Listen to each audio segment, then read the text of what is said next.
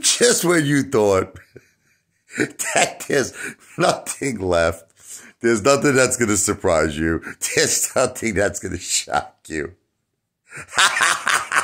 Something comes out. Oh, is this true? Is this true? I'm just going to make you look this up for yourselves. I'm not showing you any pictures. But if you do a search on Google for Tony, last name spelled Franzetti, Italian. Okay? Franzetti. So Tony Franzetti. Franzetti.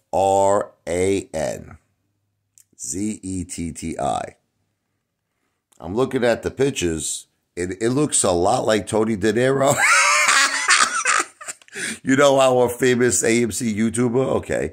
So the question is, this Tony Franzetti is an actor, apparently. And, I mean, you could look up all of his credentials and, you know, all the movies he's been on. He's somewhat of a celebrity actor.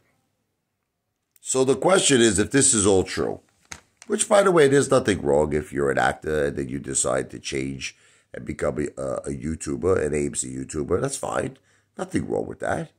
But the thing is, why did he change his name to Tony Deniro? See, that's the thing that I'm a little confused about. And if you were going to change your damn name, I told you already, you should have made it Monero. Tony Monero.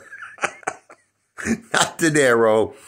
Monero. John Travolta from Saturday Night Fever. But, so what does this mean? That he's an actor, changed his name, became an AMC YouTuber? I don't know. Tell me your thoughts. I don't know what to think anymore.